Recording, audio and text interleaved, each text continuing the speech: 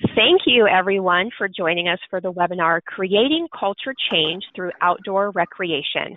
My name is Candace Gallagher, and I am the Director of Operations and Webinar Coordinator for American Trails.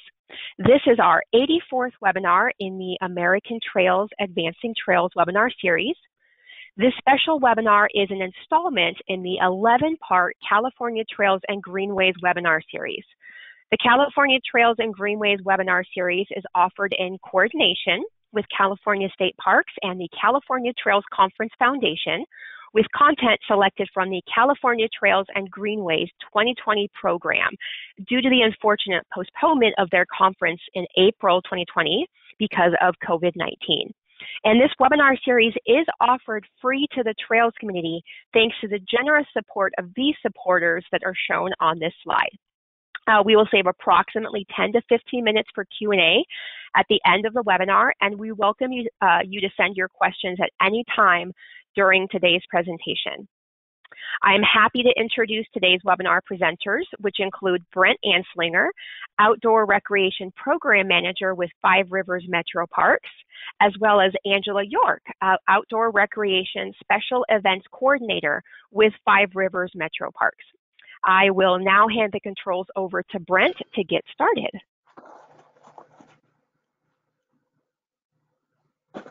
All right. Thank you, Candace. And I'm going to get set up here with Angela also having some control. And hold on a second. There we go. And I am excited to be able to share this story along with Angela, and disappointed we weren't able to make it out to California for the Trails and Greenways conference, but hopefully in the future we will have that opportunity. So it is time to talk about creating culture change through outdoor recreation, and I've had the pleasure of working on this kind of initiative and culture change effort since I began with Five Rivers Metro Parks in January of 2006. So we're going to go through kind of the Dayton story and talk about some of that history, and then end with some highlight conversation about our signature event, the Wagner Subaru Outdoor Experience, that Angela will focus on. So trying to advance the slide here. Candace, I'm not sure it's advancing like we practiced. If you need, you might need to click back on your slide, your PowerPoint anywhere, and then it should work. Okay. Oh, there we go. There we go. So when you look at downtown Dayton, we're located right there on the Great Miami River. So lots of opportunity to get out and recreate. Oh, still trying to advance. There we go. But in the mid-2000s, the national perspective of Dayton was bleak, to say the least. And it was named as one of America's fastest dying cities by Forbes magazine. Luckily for us, that article is more than 10 years old and was kind of our the old history of Dayton, because what I want to show you is how we kind of changed that national perspective. So by the late 2010s, the national perspective of Dayton certainly was brightening up. So in 2017, it was a milestone moment to be in Outside Magazine's Best Towns edition, where they said Dayton, Ohio was the best rebirth of the American dream. And that was kind of a milestone moment that culminated with a lot of the work over the preceding 10 or so years, where there was a focus to really change that dynamic that Forbes had highlighted back in the mid-2000s. And last year, National Geographic said, visit America's newest adventure capital, highlighting Dayton, Ohio, and specifically Five Rivers Metro Parks efforts throughout that process. And so you can see that the Dayton story changed quite a bit over that period in the last 10 to 15 years. And it was really the park district that I work for, and Angela, Five Rivers Metro Parks, was a key factor in that. They weren't the only factor in that. And there was a lot of what we might say bones to the story that we were able to build upon that have been happening for decades. But we're going to kind of highlight how Five Rivers Metro Parks committed itself to reinventing itself for a 21st century audience. So how are park users changing, and how could we take advantage of that and engage them in new activities in what they might want to to see in their park system going forward. And so moving from that dying Rust Belt community into something that was a little more healthy, active, and vibrant. So Five Rivers Metro Parks is a conservation agency. We were founded in 1963. And so it's about protecting the region's natural heritage. And it's about providing those outdoor experiences. So when we look at the 16,000 acres that we manage today, there is incredible opportunity to get out and hike, bike, paddle, fish, kayak, stand-up paddleboard. You can run the gamut a little bit through what you traditionally can find in the Midwest. And that's all available right here. You see all those rivers create incredible opportunity. And we're going to talk about those rivers and how they've influenced that history. So Dayton and Five Rivers Metro Parks have lots of opportunity, lots of green space to work with. When you look at our park district, we have 16,000 acres of land. 90% of that is managed in a natural state. So we have a 90-10 policy. And so when we say conservation agency, that is a utmost importance, highest priority of what we focus on. We don't have swimming pools, ball fields, zoos, or anything along those lines. We have trail systems, river access, mountain biking, those sorts of kind of human-powered, natural, nature-based activities.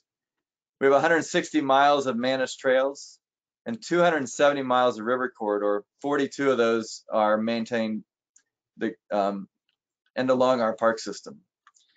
That created the opportunity where we have built over time outdoor recreation specific facilities. So we call out 8 specific facilities that have been built to help engage those new audiences and new ways to enjoy the outdoors and connect to nature. So when you look at Dayton, Ohio, we're situated in Southwest Ohio.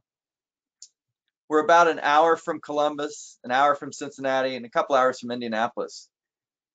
So clearly, this kind of shows the metropolitan area and where we rank in terms of population. Clearly, Cincinnati and Columbus are much larger than the Dayton area. But we see that not as a disadvantage, but how do you look at that as an advantage? So we see Columbus and Cincinnati as clearly large metropolitan areas. Dayton's probably not going to compete in some ways. We're not going to have professional sports teams and other elements that go with a metropolitan area. But how do we differentiate ourselves and be something that's different? So think about what Boulder is to Denver. We want Dayton to become that to Cincinnati and Columbus. That cool mid-sized city, not too far away, where you get the amenities and some of those advantages of being near a metropolitan area, but you have that more small town community feel and that outdoor recreation element.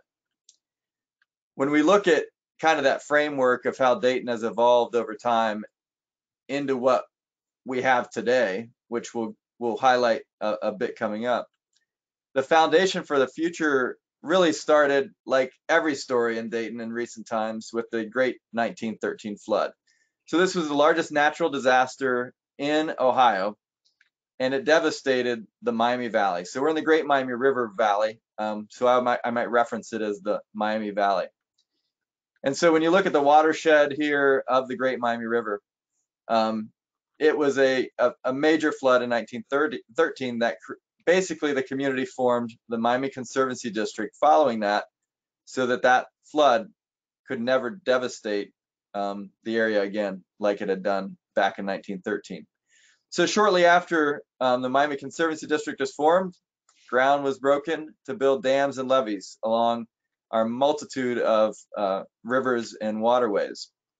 And those dams and levees created connected public corridors, and that created opportunities for recreation.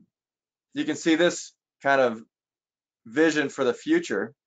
But back in decades ago, these similar kind of visions were coming about as you started to see the opportunities along these corridors. So when we look at visionaries, we have to talk about Horace Huffman, and he was known as the man behind the bikeway. So we'll talk later about the nation's largest paved trail network and get into that. But where did it all begin? It began with folks like Horace Huffman. He was president of Huffy, which is still headquartered in the Dayton area. He formed a bikeway committee in 1965, and that was inspired by a visit to Sacramento, where he visited Sacramento. I'm not sure the reason he went to Sacramento. Maybe it was it's a beautiful place to visit, as we know.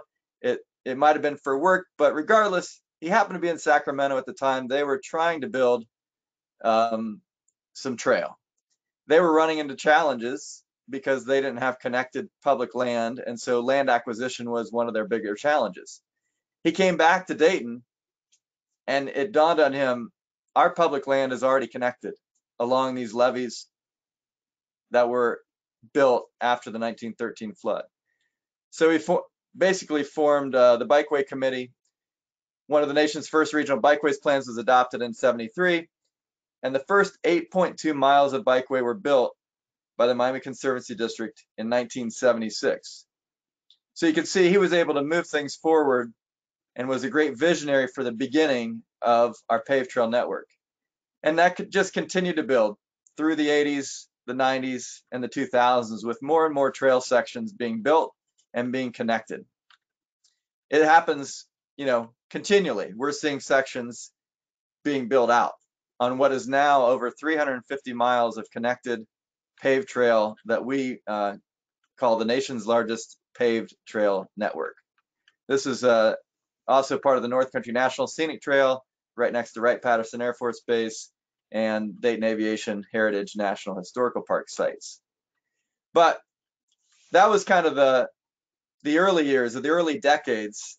And then in the mid-2000s, there was really what I like to call an intentional transition to something different, something more active that brought even more folks into the game who are maybe not given facilities or opportunities prior to that. So in the mid-2000s, the Outdoor Recreation Initiative from Five Rivers Metro Parks was formed.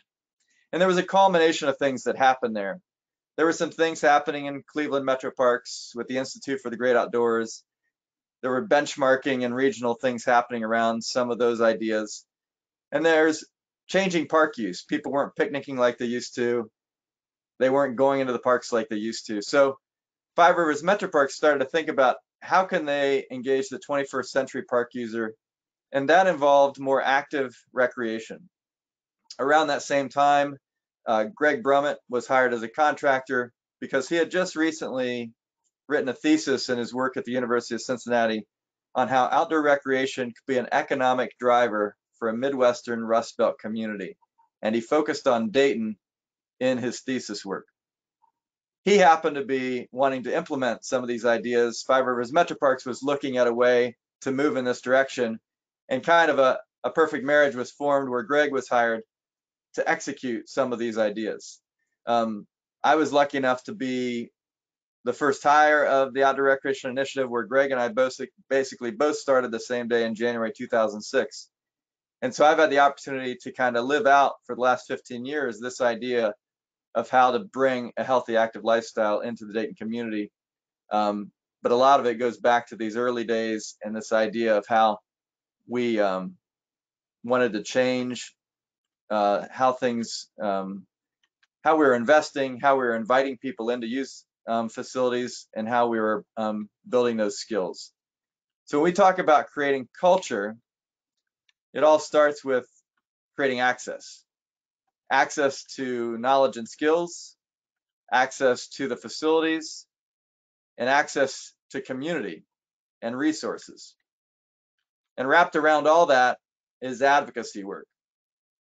So it's about encouraging others to get involved, encouraging other agencies to work towards similar goals, to partner on different projects.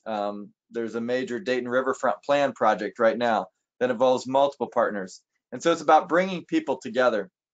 And that's what we were looking to do at Five Rivers Metro Parks, was bring different people to the table, bring those stakeholders together to spur conversation that would lead to a healthier, active community. So building facilities to support independent users, teaching the skills, letting the community know these opportunities exist, and supporting the development of that active, healthy outdoor lifestyle beyond park boundaries. So one of our efforts was to not think within the park boundaries as the only place we could work to influence this healthy, active lifestyle culture, but working on different committees that might lead to more bike lanes through the streets of Dayton or the surrounding communities, bicycle advocacy, bicycle friendly designations around the region. All of those efforts help us have a healthier, active lifestyle that ultimately leads to more people getting out in nature, finding our parks, and being inspired. Telling the story. Here's our booth at the International Trail Symposium, which we have enjoyed supporting over the years, and we'll talk about hosting that in 2017, which was a big highlight of the Dayton plan. But Dayton, Ohio, the outdoor adventure capital of the Midwest, that became kind of a mantra of ours, and it became what we were building towards. So we may not have mountains, but that idea, that feeling you have when you go into a mountain town and you say, you just have that feeling that outdoor recreation is everywhere and it's just a cool place. So we were building that mountain town appeal in our own backyard. And these ideas, the outdoor adventure capital of the Midwest, that mountain town appeal became that kind of point on the horizon that we knew that everything we did was building towards that goal. So that was kind of the vision, the mantra. I've said that term a million times in my life over the last 15 years. It's what we were building towards. Some might say, did you have that when you started saying that? I'd say, well, we had somewhat of a resume to back that up. But if I say that today, yes, we absolutely have the backing of our outdoor resume. And that's what I'm going to go through a little bit. It was about differentiating Dayton. Like I said earlier, we sit between Columbus and Cincinnati. How can we make Dayton different and cool? How can we make someone who graduates from Ohio State choose to go and live in Dayton because it's the cool hip town near where his friends might still be in Columbus? We wanted to make that connection. We used to talk a lot about retaining the creative class. It's about that idea, showcasing our unique amenities. And we all benefit as a region when we can develop that outdoor lifestyle culture. So this slide is kind of the slide that represents how we build people towards independent users. We don't want people to have to come to Metro Parks to take a program as the only time they can touch the water in a kayak. We want to teach them how to do it on their own. And that's what's going to build a culture that permeates the community, where you can say, wow, we used to say, we saw another rack, another rack carrying kayaks or bikes on a car. And the number of racks you saw in a summer or a given week or whatever was a sign that we wanted to see more and more of those, just like you would in that mountain town. So we wanted to see those kind of anecdote pieces help us understand that we were making progress. And we would see that, and we do see that. But it's about outreach to the community, telling them what exists, creating those attractions. We use events as a way to engage new audiences, bring them into the fold, and then move them into engagement, whether that's taking a program, a skill-based program with us of how to maybe learn how to fly fish or to kayak or to backpack. But that event opportunity also brings the community together, where you can connect people to community clubs or retailers who can also take them down that road towards independent use. We can't serve everybody that we need to serve in order to make thousands of people ultimately adopt this lifestyle. We need to connect people to resources and let the community build upon itself. This is about the community building upon itself, and that's what a culture is, right? And it ultimately leads to independence, where somebody is able to independently do that activity in a safe, knowledgeable way. And that leads to the commitment of them wanting to vote for our park levies, wanting to tell their friends and family, hey, let's go out mountain biking. I just learned how to do it over at our local mountain biking facility that we call Mamba. So it's all cyclical and building upon itself.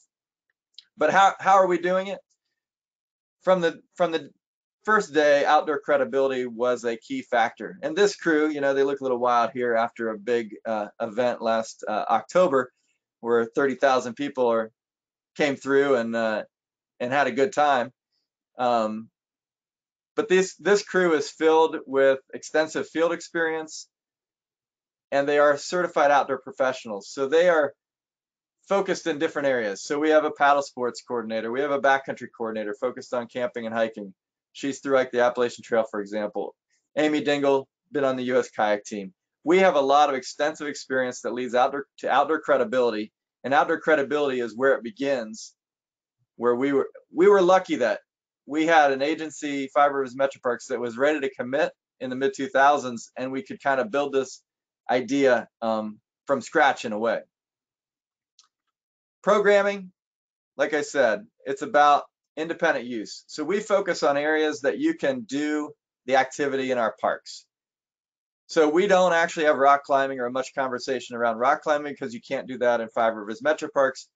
There's a little bit locally, but we have focused on how to build users who can then take advantage of the facilities that are offered in Five Rivers Metro Parks. And that leads us to this list: backpacking, camping, paddling, cycling, mountain biking, and fishing is the primary things we focus on. And it's about finding the Sharon Mullins of the world who came to us with no experience and ultimately started teaching others through the local clubs and in other ways. So she became the manifestation of this progression. You know, she worked her way up to becoming an independent user. She became confident and knowledgeable, and she started teaching others and filling in this cyclical approach. And that's the culture building that ultimately leads to changing the image and changing the feel of the community. Partnerships, working with the National Park Service on the Connect Trails to Parks grant, taking families, most of these families, many had not traveled to northern Michigan, to Pictured Rocks. Many had never camped before. And so creating these opportunities and using partnerships that help elevate that conversation. We had a goal very early on to be a regional hub for trainings and certifications. We wanted to be the place that outdoor professionals from throughout the state, the region, would come to for wilderness medicine training, to become Leave No Trace certified, to become ACA canoe and kayak certified, or stand up paddleboard, League of American Bicyclists. Those are the entities we wanted to be involved with so that we could bring in either contractors or do it in-house, where we could train the trainer and ultimately become that regional hub where people knew, go to Dayton, they offer a lot of these opportunities, and there's great resources and facilities to do it. So when we teach a swiftwater rescue class and we have the whitewater features to do that in, that's what we were building towards. So becoming a regional hub for that was important to us from the beginning. So facilities, we didn't want to teach people how to do something and they couldn't do it in our parks. So very early on, these kind of all things, programming, facilities, events, all kind of happened at the same time and evolved together over the last 15 years. So mountain biking was one of those things that didn't exist in our park system, and there was limited mountain biking in the Dayton area.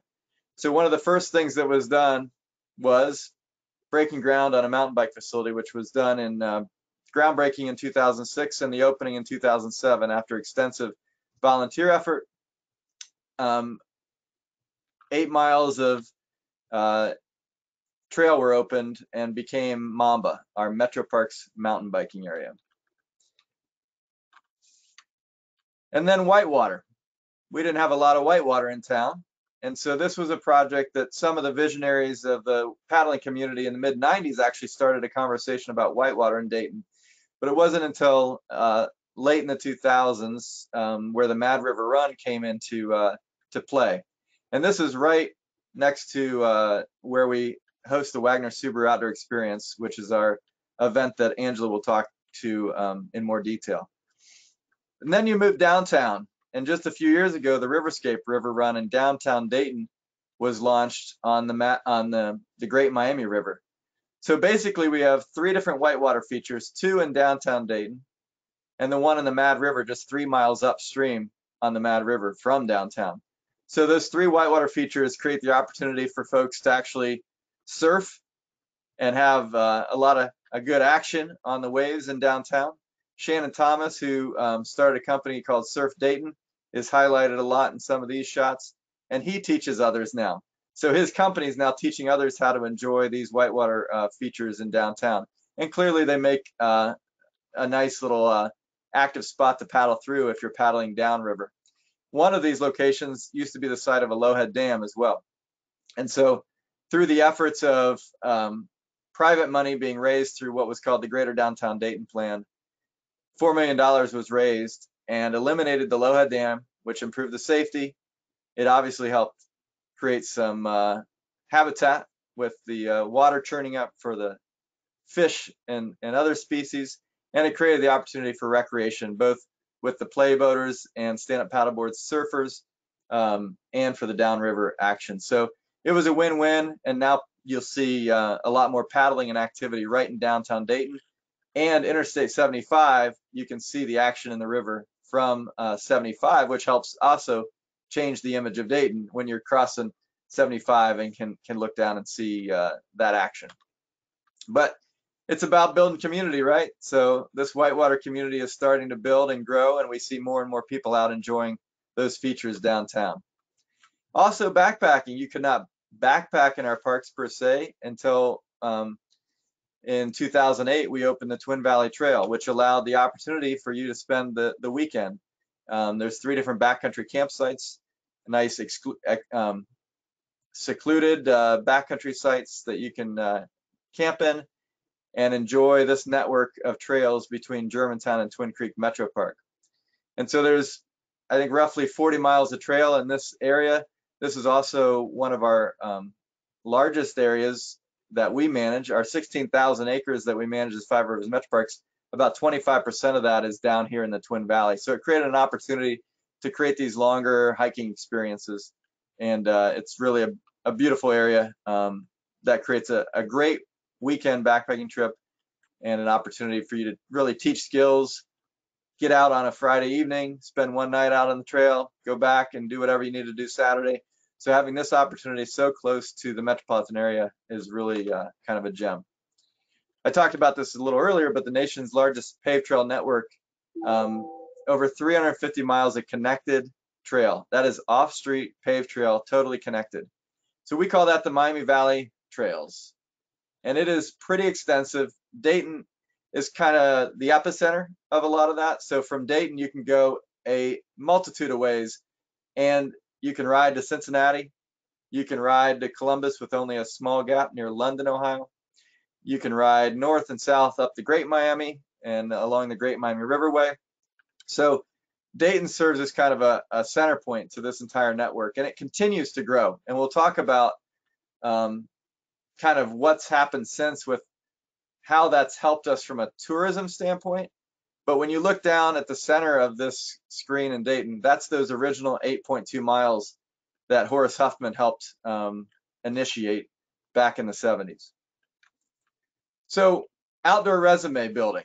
When we talk about Dayton, Ohio as the outdoor adventure capital of the Midwest, we want to have some designations also to back that up, in addition to just the trail mileage, the river access, and those sorts of things.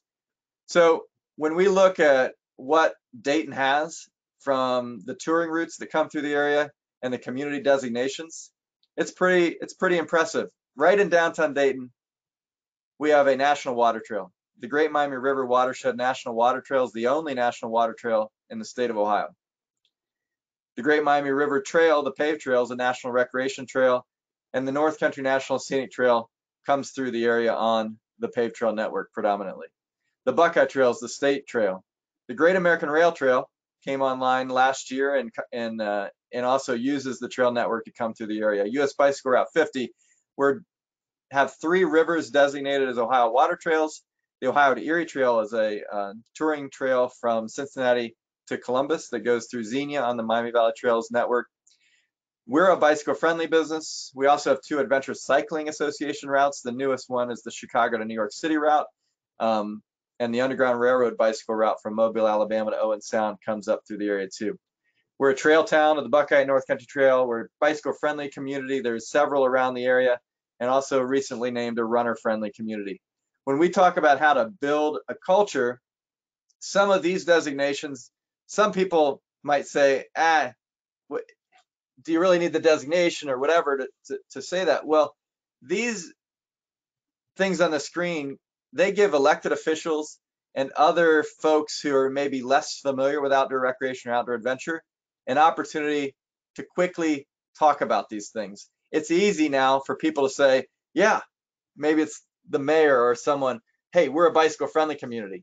And so it gives easy talking points, and that helps spread the message. So these were certainly important to recruit in some ways, and to initiate in others, even if you're not as an agency that maybe it's you as an agency or a city aren't the ones who should initiate it, but it's about initiating the conversation so they can do the application, and helping just support everybody, creating ideas and building upon it, bringing stakeholders together. But we find these as important, but also industry events.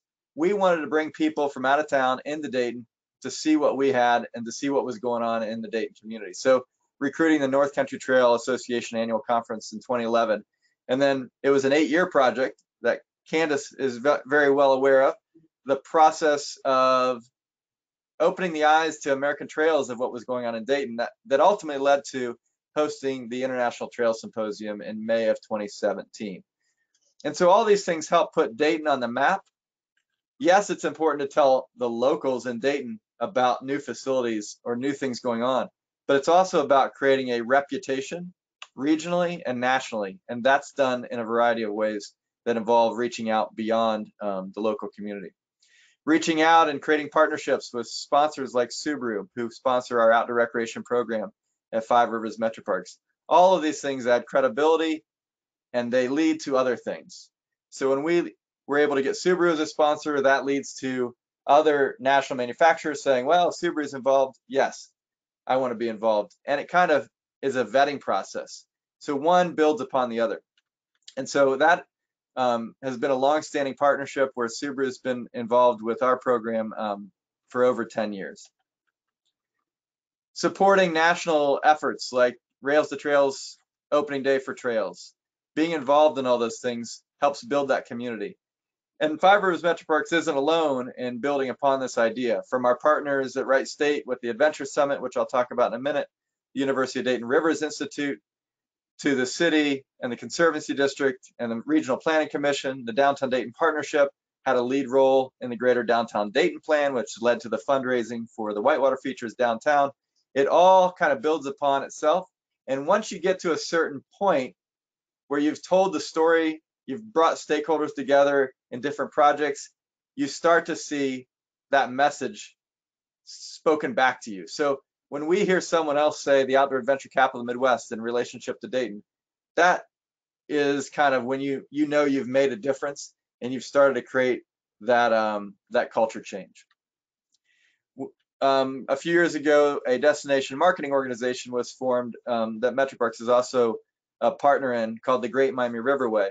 And this is a 99-mile corridor up and down the Great Miami River to really promote it from a tourism standpoint, talking about the river activity, the towns themselves, the trails, the nature, and everything else you can do along the Great Miami Riverway. So I encourage you to go to the greatmiamiriverway.com and check that out. But you can see it's you get that level of professional marketing your outdoor amenities and everything you can do along that river. So there's Shannon surfing again, downtown Dayton. But the heartbeat of any kind of outdoor culture and a good kind of place to get a sense of what's going on in any town is their outdoor clubs and kind of social clubs related to outdoor adventure, but also their specialty retailers. So we're lucky to have over 50 outdoor clubs and over 50 outdoor specialty retailers that help support that culture change and that culture itself. So like I said, Five Rivers Metro Parks can't do anything on our own related to this conversation.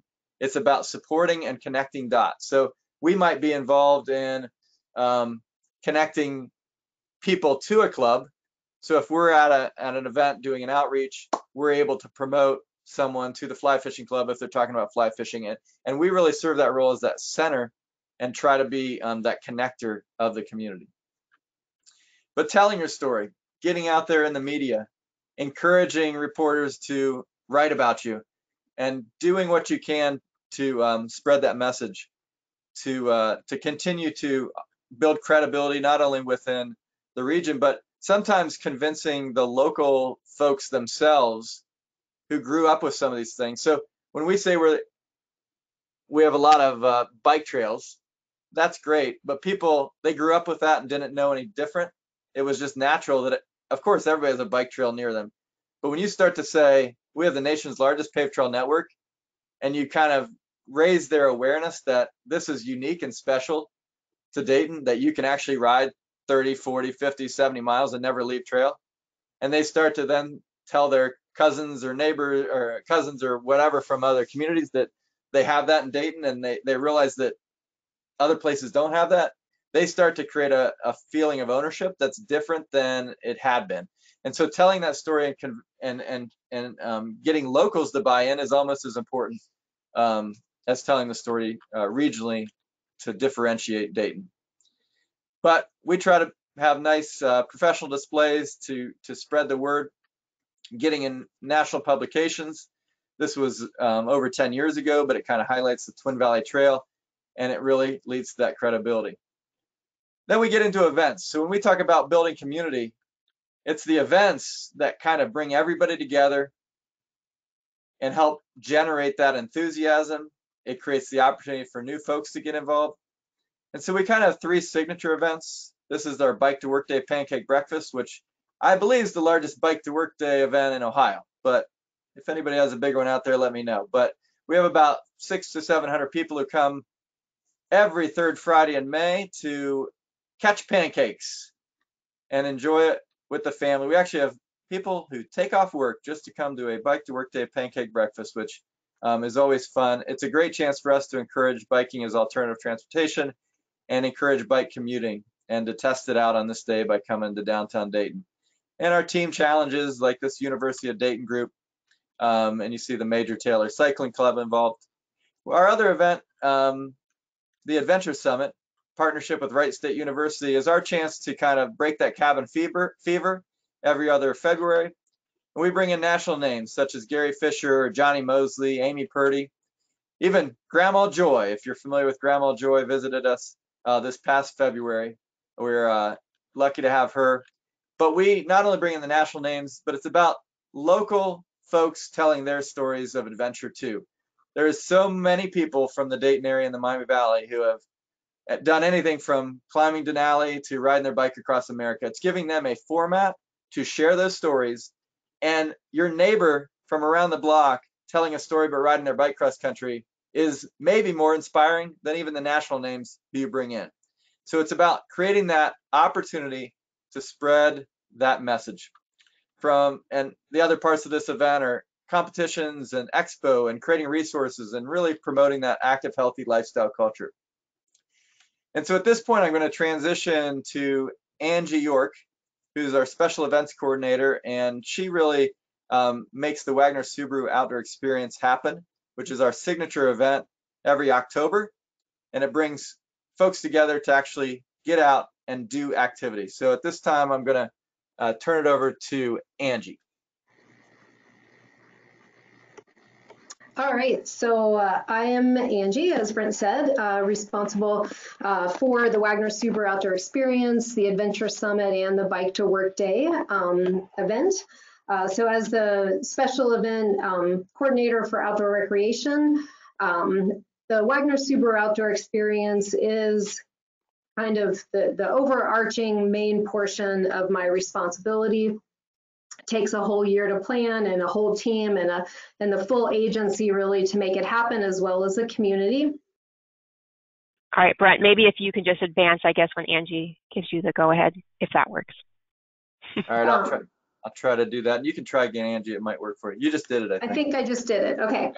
All right. So today what I'm going to do is share with you how this event began as part of that outdoor recreation initiative to change culture in Dayton. And I'm going to share how this event has evolved over its 15 years. I'll give you a little pictorial tour of the event, And I'm going to share insights as to how we manage the content and the design to ensure that the outcome fulfills not just the agency's mission, but also supports the movement to rebranding as the outdoor adventure capital of the Midwest. And so including an outdoor festival was key in that initial plan and initiative to change culture in Dayton. And the reasoning for that was that you want a way to bring the community together. So we did here in Dayton have a couple of retailers, a whitewater retailer, some outfitters. There was a small climbing area. We had those trails. So there was a small outdoor community already existing within the Dayton area.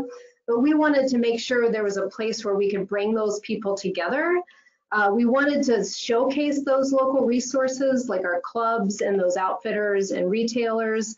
And we wanted to bring this all together to share and make us have a safe place to introduce and engage new audiences to outdoor recreation, and also to bring all this energy together into one place to help build momentum for new investment and things like those facilities that Brent talked about.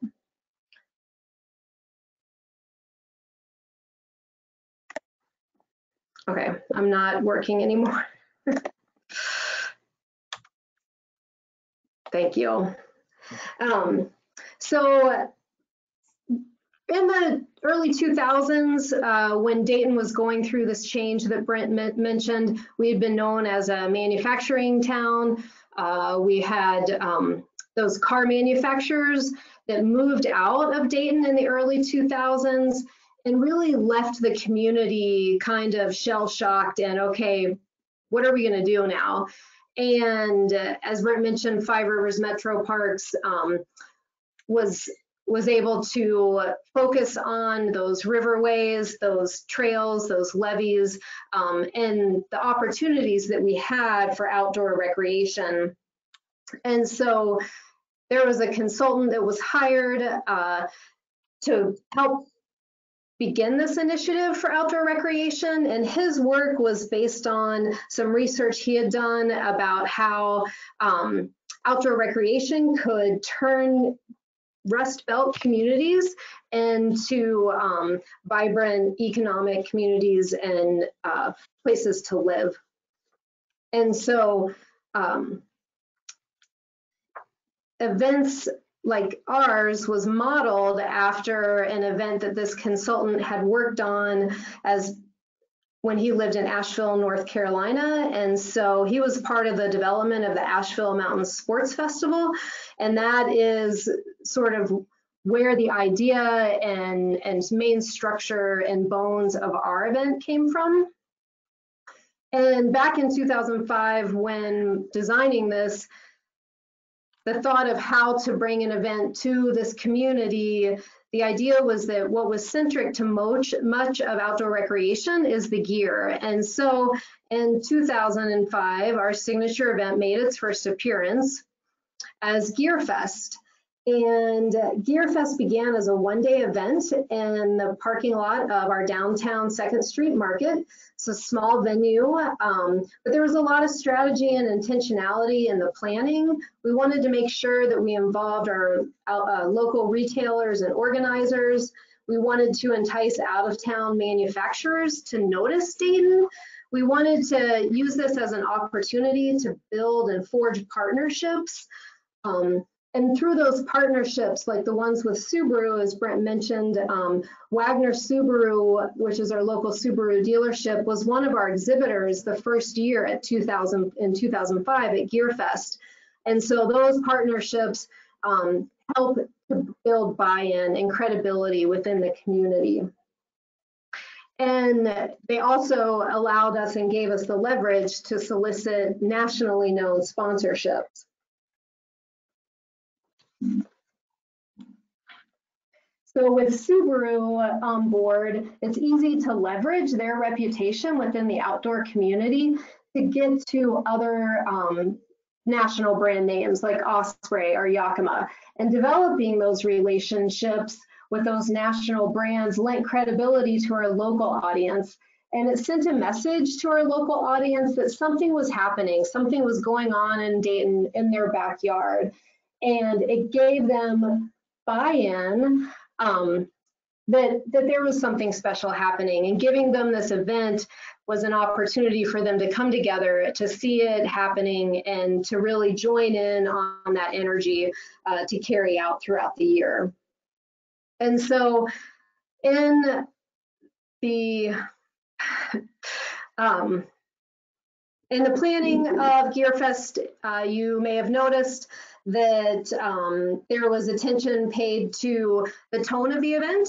And so as well as when you were there, you could see the pools and the climbing walls, but you could also see the summit flags hanging. And so thinking about like, what are the things that make you feel like you're in an outdoor adventure place? And so those summit flags, as you know, like if you're climbing Mount Everest, that's what you see there. So bringing those pieces in. And so GearFest was very successful, and it began to grow just as the outdoor community in Dayton was growing. And in 2009, a conscious decision was made to evolve the event focus away from gear and towards experience. And so GearFest became the outdoor experience. At this time, we moved to a location that better supported this new focus. And so you can see this aerial view of the event footprint. The event now takes place at Eastwood Metro Park, which is just 3 miles out of downtown Dayton. It's off a major interstate. We also took this opportunity to expand the hours to a 2-day event. And on that overhead slide, you could see that there was the river as well as flat water. There was room for ample parking, a larger footprint for activities. We had the ability to allow camping. That park is along that paved trail network, and it was also had the ability to support an increased attendance. And so the event today is the Wagner Subaru Outdoor Experience, as we've signed Wagner Subaru on as a title sponsor, and they are in their 5th year as a title sponsor. Our purpose statement for the event, and the purpose statement and the mission and the vision are so important to make sure that everyone on your team knows what the main thing is, and that you are always working towards those outcomes with a guide, right? So using these as a guide. So our purpose was to serve an integral role for Five Rivers Metro Parks and helping grow the outdoor community by introducing people to and building enthusiasm for active, healthy lifestyles. The mission is to bring the community together and offer ample opportunity to see, learn, and experience the recreation possibilities in Dayton and the surrounding region, and connect them with their local clubs, outfitters, organizers, and other resources, and to foster their outdoor adventure lifestyle. And the vision of the Wagner Subaru Outdoor Experience, or as we call it, Outdoor X, is to be the premier outdoor adventure festival in the Midwest.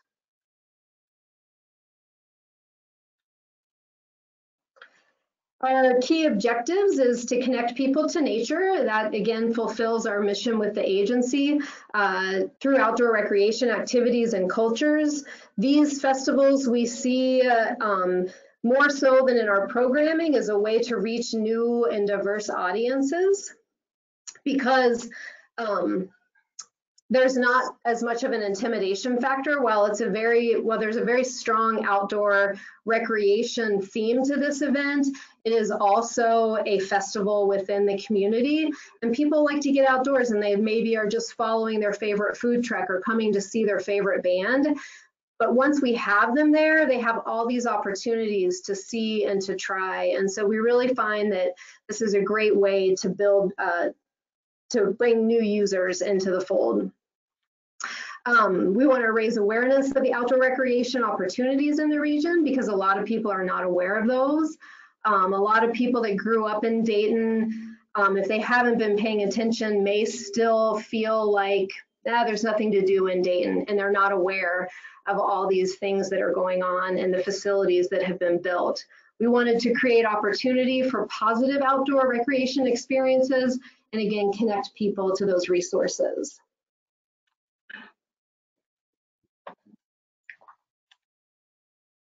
And our target market is really outdoor enthusiasts of all levels, abilities, and ages. And by, it's hard to even say outdoor enthusiasts because really it's everyone. And so we work really hard to focus on creating a welcoming environment. We want to make it friendly for families and children. But I would say that, our median attendance, our demographic is probably around 25 to 45-year-olds, and we have a lot of families as well. And so this is Eastwood Metro Park. This is where the event takes place now. This park is divided into what we call Lakeside, which is where the Eastwood lake is that you'll see there. And this side over here is what we call Parkside. And so this Parkside area is where we host the event. And I'm going to see, since I can laser point, if I can advance the slides. There we go. And so here's a close-up of the Parkside. This is the main entrance. These open spaces make for great parking. This wooded area becomes a camping area. You can see the Mad River runs along here. And this here is what we call the lagoon, and it's a flat water reservoir. So there's a lot of opportunities within this park. And I'm just going to point out here, this is the beginning of the parking lot. And this is the paved trail network that comes through right here. And so this intersection, I just want to point out this, and this is really the boundary for the event footprint. And so looking at this map, here again is that boundary line, the paved parking lot, and then this trail intersection right over here that I mentioned. And so for the event planning as well as organization and how we promote it, we break the event into competitions, experiences, demos, and culture. And so for competitions, we host every year a 12-hour endurance run, and that run goes all day Saturday and runs around the perimeter of the event. We have 2 fishing tournaments. We have a 5K rough run. There's a SUP downriver race, a SUP cross competition, a SUP surf competition. We have a Rock the Night hunt, as well as raffles and giveaways and some other fun competitions. As far as demos go, we have the Dock Dogs, which is a major attraction. It's right up front. People love to watch this. We have BMX stunt show, mountain bike trials. Here on the Mad River Run, we have professional surf shows. So we bring in professional stand-up paddleboarders and kayakers. We also have professional slackliners that come in and do slackline performance shows. And we've had, in the past, Frisbee dogs. And then the experiences, which is really the heart of what the event is. We call these our triads. And so we offer tricycling. People can get a bike from us and hop on the paved trail and ride for a bit. We have tri mountain biking. We set up a temporary skills course. We had tri rowing this past year. We do try whitewater on the Mad River Run on that feature. We have a pump track. We have try backpacking where you can get fitted and try on a backpack with some weight on it and then go for a hike. We have try slacklining. We have try paddle sports.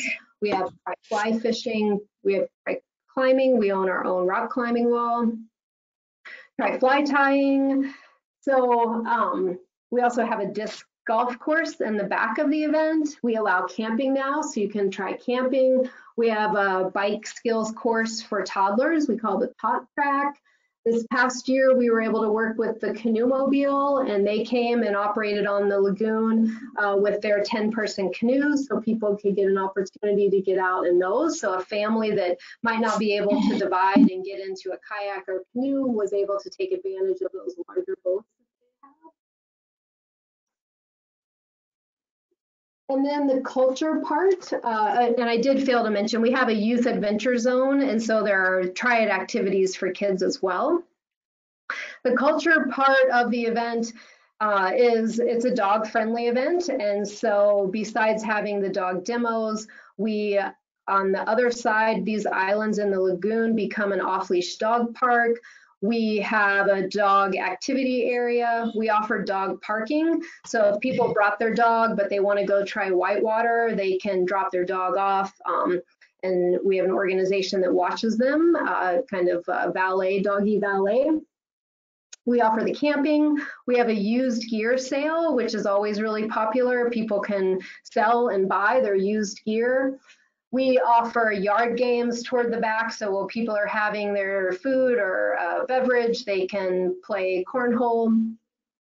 This past year, we featured a mini van life expo as van life living has become more and more popular as a way for people to live the outdoor recreation lifestyle.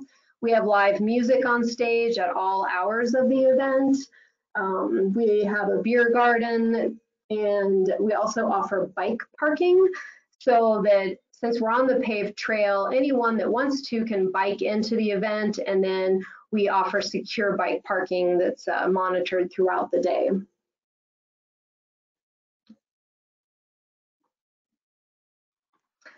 And so I'm going to go through some images just to give you an idea of the look and feel of the event. Some of the resources that will be shared with you include our hype videos, and I recommend watching them because they definitely give you a really good feel of what the event is like. But as I go through these pictures, I'll also be pointing out some things. Details of how we manage and stay focused in our design and planning, and as well as things that we just feel help make the event successful. But I want to talk a little bit about the importance for us of maintaining our focus when we're designing and planning the event. And so we have a really stringent policy of human-powered outdoor recreation. So when we're selecting content, exhibitors, sponsors, athletes, demo shows, we follow these guidelines to maintain the outcomes that we intend. Our focus is the human-powered outdoor opportunities, and it's important for me to probably point out that in some worlds, outdoor recreation may contain a multitude of things, but for our purposes and what we feel fits here in Dayton, that is limited really to rock climbing and biking and kayaking, and I guess more so doesn't include hunting for us. And so when we're choosing potential exhibitors or content, we look to those with strong focus on human-powered outdoor recreation. Over the years, things have evolved so that we're not the only ones soliciting people to come to our event. Now people are applying, and so we have to review all of those applications, and we say no a lot of times. If the applicant doesn't have a strong focus or conjure a strong image of outdoor recreation, what we'll do is look to their website, see what that imagery brings up for us. Oftentimes someone like maybe say a big box store, they might sell firearms, but they might also sell tents and kayaks. And so what we'll do with them is work with them and say, you know, we'd love to have you at the event, but because our focus is this, we would need you to only bring items that meet these guidelines, which is don't bring the camo, don't bring firearms. We also manage the appearance of the event, not just with what we do, but what the vendors bring in. So on our applications, we ask for a description of the booth, as well as pictures if they have them. And we just want to ensure, again, that the whole event has a very strong feel that is outdoor recreation. It is a slippery slope to get to just any other community festival.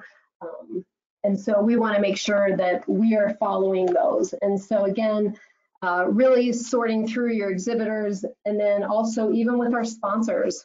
And so with our sponsors, we're a little bit looser. For instance, maybe a bank wants to sponsor the event. A bank is not human-powered outdoor recreation, but it is also not, it doesn't take away, it doesn't have negative implications. And so a bank would be something that we would consider a neutral sponsor.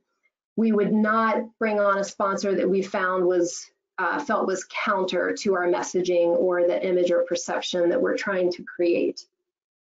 And so again, just sticking to those guidelines, we've created matrices to help guide us through those application and selection processes. But we really feel like this is important. I've benchmarked events that started out and as outdoor recreation events. They still consider them outdoor recreation events, but when I'm there, I feel, I felt like I was at a fair, not necessarily the GoPro games or something like that. So we're striving for something higher and a little tighter, and that we want to maintain this as an outdoor adventure festival with a strong focus on human-powered outdoor recreation. And so this is the entrance to the event. It's coming, people, when they park, they then hop on the paved trail. They walk the paved trail network alongside the lagoon over here to your left into the event. And as you can see, we have all of the branding. We have custom fencing made here. And this is down on the Mad River Run, which is a very vibrant and fun part of the event. These are some folks who are participating in the Try Whitewater. And we work with local organizations to provide a lot of our content, but this one especially is important to us because since putting in these features, a lot of the community find them to be a little intimidating. And so this is a great way for people to come out and try them with some experts who can give them some instruction and are there to provide guidance as they paddle through these features and learn that they can have fun. And again, this is that Mad River Run. This is a SUP competition going on, and local organization Surf Dayton puts that on for us. Here's the crowd watching, and so I would just say to note that like when this infrastructure was built, we knew that we were going to be bringing audiences in, and so you can see the built-in concrete seating that's available there. Got some kayakers. This is probably, looks like our professional surf show that happens during the event. And this is Stephen Wright. He is a pro athlete and a Jackson Kayak sponsored athlete. He was our announcer this past year. And I just bring it up because, again, just the importance of paying attention to the details. And while a lot of these people who are here in the audience may have never been to a kayak competition or a whitewater competition, and they may never again go, they are here today and they are getting the feel of that because we're doing it, I call it the pro factor. So bringing in a professional and making the experience as authentic as possible. And again, here's a picture of that area. This is my favorite, one of my favorite parts of the event, just because it's always so colorful and crowded as well. This is a big attraction. This is our Try Paddle Sports. So as I mentioned, we have the flat water area. So we have the opportunity for people to try flat water kayaking, canoeing, stand-up paddle boarding. This is our biggest attraction. This has a line all day long. We have more people come through this triad activity than any of our others. And we work with the American Kayaking Association to help manage this area. And you can see there's plenty of room on the lagoon for everyone to get out and try something. We have an outdoor school. In the outdoor school, we work with our sponsors and exhibitors to have them provide content. Some of the classes that you might be able to attend at the outdoor school listed here, hammocking 101, my favorite, but adventuring with your dogs, adventuring with your kids, map and compass, gear repair. We have Susan Marie Conrad here showing off how to kayak camp. I mentioned that it was dog friendly and that we have the islands in the lagoon. So this is kind of some of the infrastructure that we build up. We build this basic mini city over the course of a week before the event. This gives us 2 gates that, just like if you're going to the dog park, so that we have this off-leash dog park available for those who bring their dogs. And this is only an off-leash dog park during the event. And SIXA, one of the local animal shelters, manages the whole off-leash dog park, making sure there's water bowls, they have treats, they have poop bags.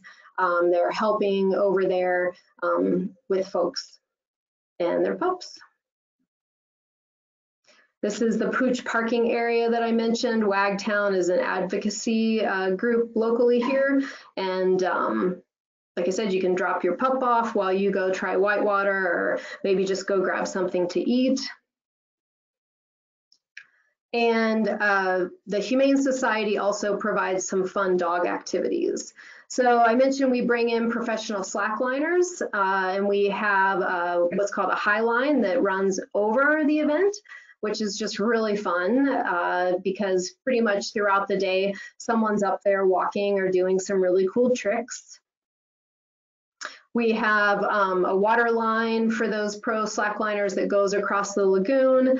We also have a trick line arena, and we do trick line pro shows and also competitions. And then this is just a fun view here from the stage. Again, you can see those summit flags carried through from the inaugural event. But then we have our highliner. We have tri-fly fishing on the lagoon as well. And again, engaging the local clubs that come help do that, as well as the tri-fly tying. Here's that the Wilderness Inquiry canoe mobile I was mentioning that helped us, it gave us the ability to get families that couldn't separate out on the water. We have the disc golf course in the back. We have the BMX stunt riders. We have the slackline park where people can get out. You can see the slack racks in the back, and then we have a couple of lines between trees.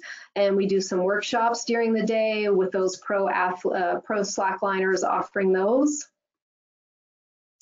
And this is just a view of the paved trail going into the event, and this is the camping area. So it's really close by, and as you're walking into the event, you have to walk by all of this, which I feel like really just helps build that excitement and energy. We have a big fish tank that highlights the fish of Ohio, and these are pulled right from the Mad River a couple of days before the event.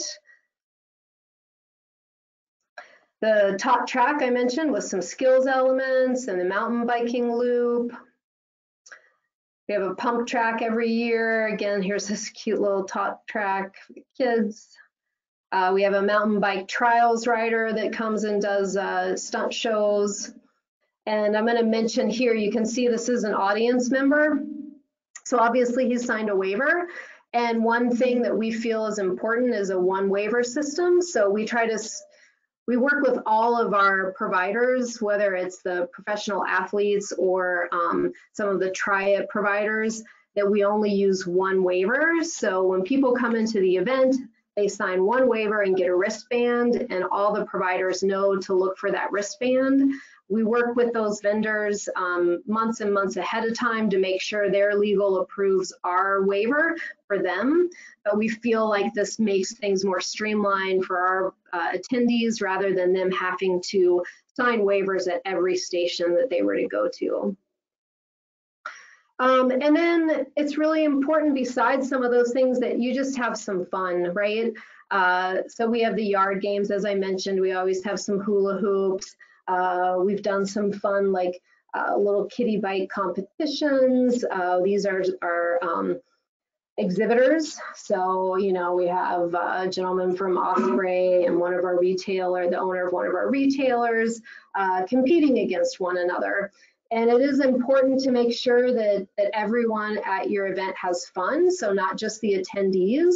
You want to make sure your exhibitors have fun, because they're going to go back. A lot of them might be local reps, and you want to make sure that they report back, yeah, that was a great event, and we want to go back next year. And you want them to report back not based on their sales, but based on their experience. And so you just, find ways that you can engage them and give the exhibitors an opportunity to have fun as well. And one thing we've done there is we decided to change our exhibitor hours, and we allowed the exhibitors to start closing early. People weren't shopping late anyway, they were mostly hanging out by the stage. And so this gave the exhibitors an opportunity to close shop. We had to bring in extra security, but by allowing those exhibitors to come off the clock, grab a beverage and go hang out in front of the stage and have fun and network with one another, we felt like was really important, because they're going to go around. These reps for national brands are going to talk about this event in Dayton, Ohio in a very positive way, and what a great time they had. This is just one of the fun competitions that one of our local retailers helped with. And again, looking to your exhibitors and sponsors to help provide content so you're not doing it all. You want to make sure you have places that people can hang out.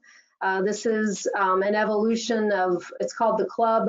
It started as a way for us to highlight the clubs in the region, so we called it the Club.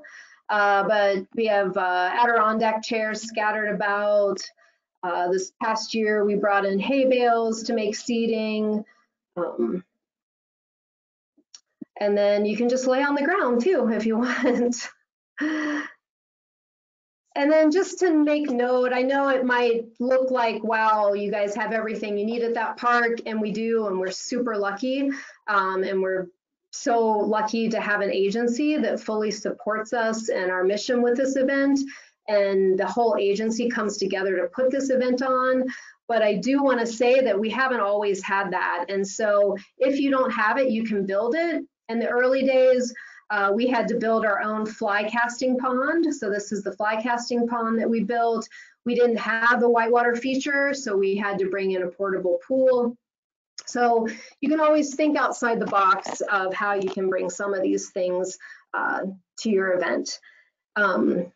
We run this event with attendance last year over 25,000 waste-free. This started in 2012 by eliminating single-use water bottles. We kept this on. It was a waste-free in 3 initiative that has continued. Every year we implemented steps to the point where we are now at 80% diversion from the landfill. So in 2015, we started measuring the waste. We started having our waste stations managed so that we can control. And so the waste stations are set up and they're ran by volunteers. People come up and they make an attempt at sorting their stuff between compost, recycling, and landfill. But then we have the volunteers in the back who ensure that the waste goes in the appropriate receptacle. And we have a goal of a 90% diversion from the landfill. For 3 years, we were pretty much running consistent, and we took a deep look and realized that outside waste was a contributing factor. So people were coming off the exit of the highway, swinging through a fast food restaurant, walking into the event with their styrofoam cup, and then putting it in our waste. So it wasn't event waste, but it was coming into our waste stream. And so this past year, we've made the extra effort to separate out outside waste. And that brought our diversion up to 85%. And so we're really proud of this. And it's I will say we've learned a lot through the years. And it has the potential to be difficult because you're working with a lot of food vendors. And what we do with our food vendors is we manage the serviceware that they use so that we know all the serviceware is going to be compostable. And we have language in our contracts with even our exhibitors to make sure that if they're bringing giveaways, that they're not, that there's no waste involved with those. And so, again, the waste-free portion of the event is something I'm really proud of. And one of the things I love doing is letting people know that, yeah, we have almost 1,000 pounds of waste from the event that ends up back in our metro parks because we have our own industrial composter. So post-event, all that composting which is the majority of the waste from the event, comes out and ends up back in our parks. And again, there's that 3-step approach that we've perfected, and I am speeding up because I know we're running out of time. But this is what that waste station looks like when folks come up. Again, manned by our volunteers. And this waste-free initiative was recognized by the Ohio Parks and Recreation in 2018, and we won an award in the environmental category. And then it takes over 200 volunteers for this event to happen. And so it's really, really, really important to take care of your volunteers. So many volunteer hours go into this. They help us build that city the week before. They help us the week after tearing down. They're running so many major components of the event. I feel that it's important, you know, to say take care of your volunteers. And our volunteers love Whole Foods. And so we've been fortunate enough to be able to have Whole Foods as a provider for our volunteer meals for a few years. We give the volunteers a place away from the hubbub and chaos, I shouldn't say chaos, but excitement and high energy of the event. We give them a little place for reprise where they can come back and grab a cool drink, a bite to eat, sit in the shade, and just kind of relax. There again is that spread from Whole Foods that really does like bring volunteers to sign up. And then I just wanted to make a note on some of the details, right? The little things that make a difference, ensuring like we use custom branded flagging. You can see in this post, we have the custom branded flagging, but our race tape matches using that same color. We have these custom fences that were printed that serve as boundary dividers for the different zones of the event. We've created our own barricades so that they're on brand. You can see those there. Old equipment, don't throw it out. You can use it as decoration. We decorate the stage, you know, the entrances to the different zones, and also thinking about looking up. So we decorate in the trees hanging kayaks, which is just really cool. It's like the kayak Christmas tree. And so just to really quickly show you attendance, in the first year, Gear Fest was 2,000. Looking now to this past year at over 25,000. And this is over 2 days, that was 1 day.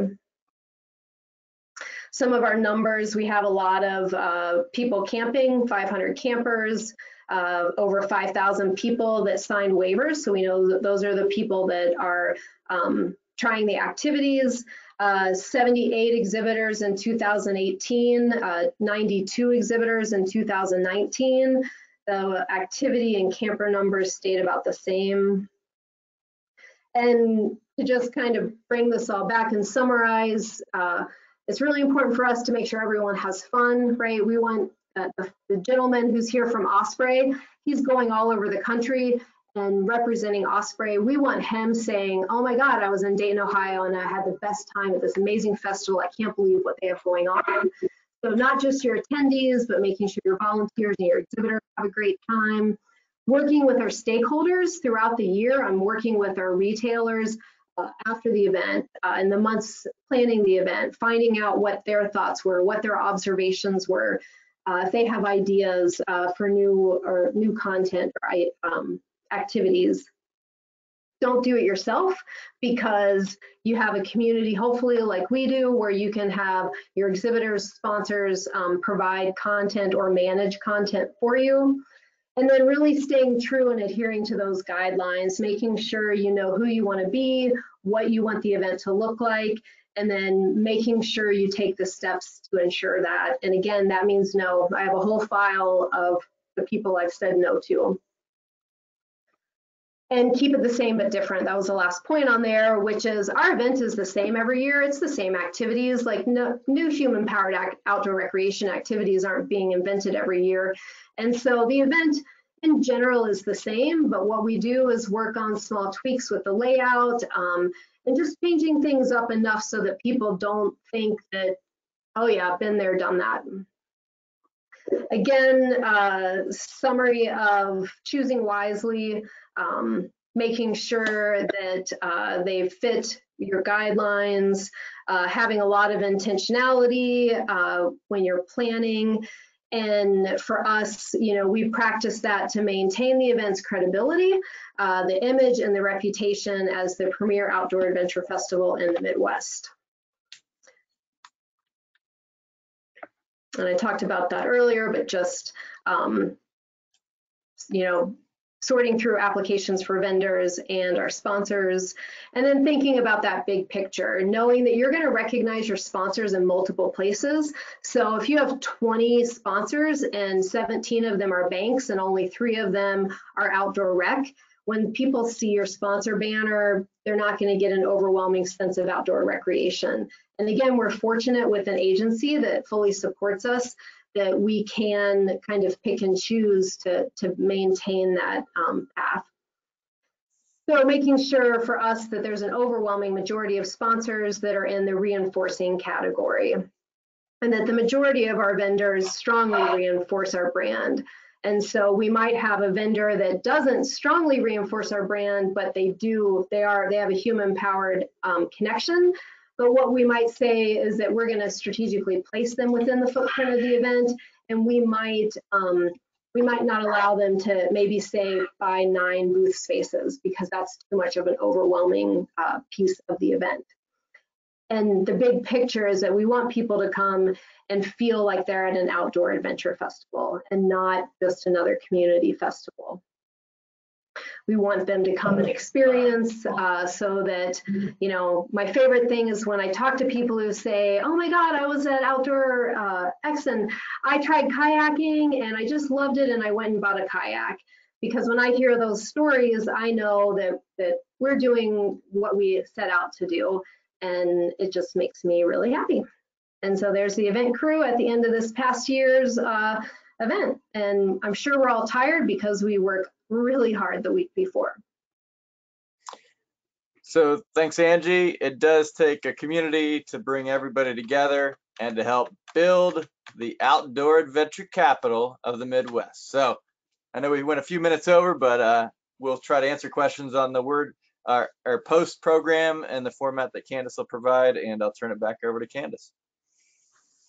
Oh, well, thank you so much, Angie and Brent. Such a great presentation. I know a lot of stuff to be covered, so I appreciate those who have hung on.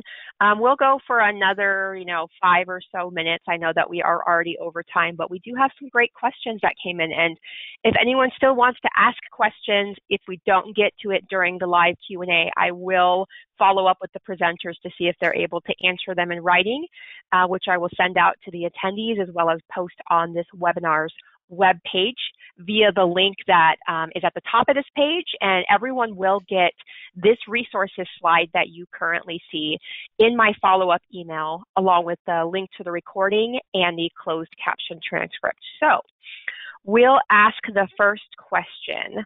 The question comes from Alice.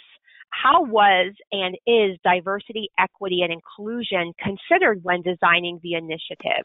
Were diverse voices included in determining what spaces and experiences that were created?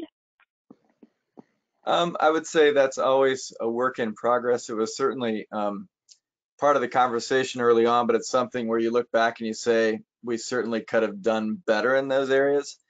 But we're, as you saw with that kind of one programming outing to Pictured Rocks National Lakeshore, working with some of our underserved audiences for certain aspects of that program, but it's certainly an area we want to improve on. And you can see our events, we maintain free and open access to the events as part of a chance for that to be an inclusive area in terms of everybody getting involved. So we do need to focus on that more, but have had some successes in the past as well.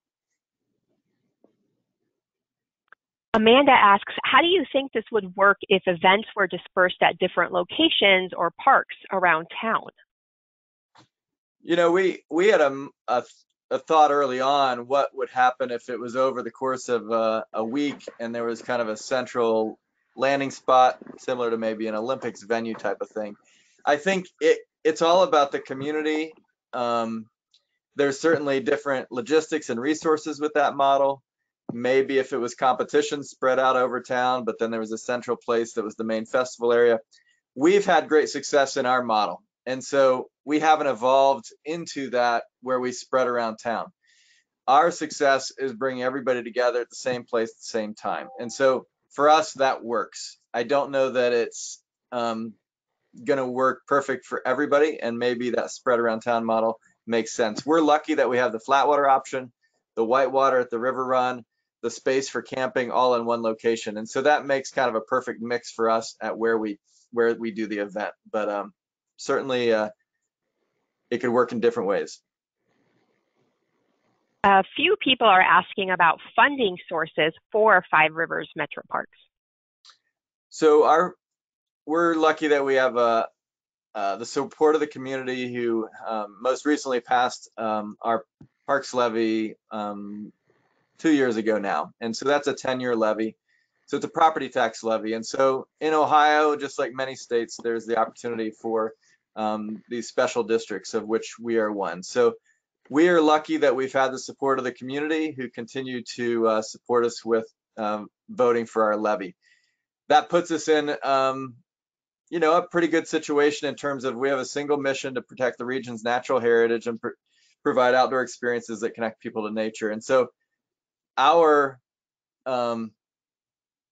funding is focused on that mission. And so we're not in a place where today, in the midst of COVID-19, we're debating on whether to keep parks open or provide trash services or those sorts of things. That's part of the uniqueness of being in a state that has special park districts that are levy supported in that way, that we have that single focus. And so that does put us in a place where we have a little more comfort in that way in the choices we're making.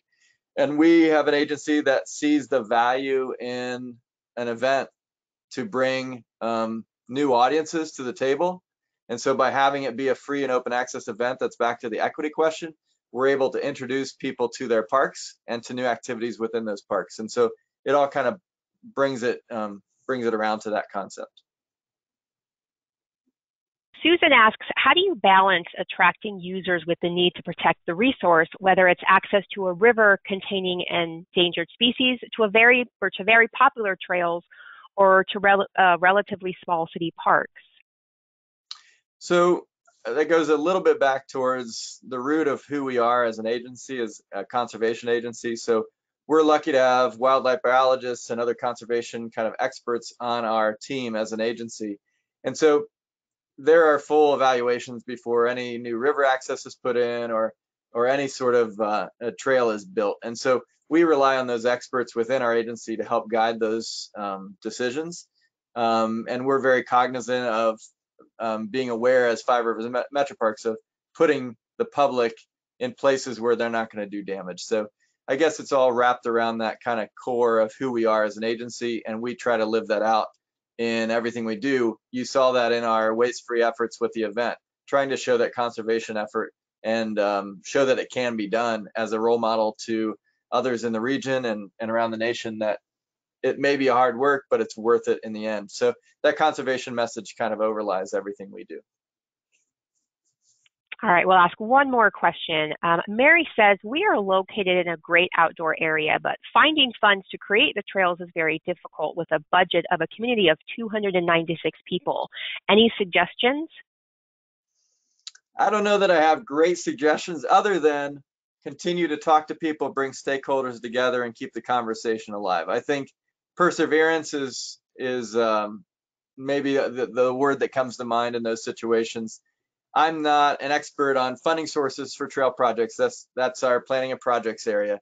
So I think it's more about creating those conversations, using those resources, and having a champion and a visionary is a key. And the rest, if it's a good idea, will follow, and those elements will come into play. But plugging away at it is important. Great. Well, thank you so much, Brett and Angie, for your time. And thank you for the attendees and those interested in this webinar topic. And thank you again for joining us for this installment of the California Trails and Greenways webinar series. Be sure to check out our website for the rest of their webinars going through mid-August, all of which are free to the public, thanks to their generous supporters. And we hope you'll be able to join us for future webinars offered in our Advancing Trails webinar series. I noted immediate upcoming webinars on this slide. If you missed any of our live webinars, they are available as recordings to download at any time in our online store. Thank you again to everyone for attending. I hope you enjoy the rest of your day, and happy trails.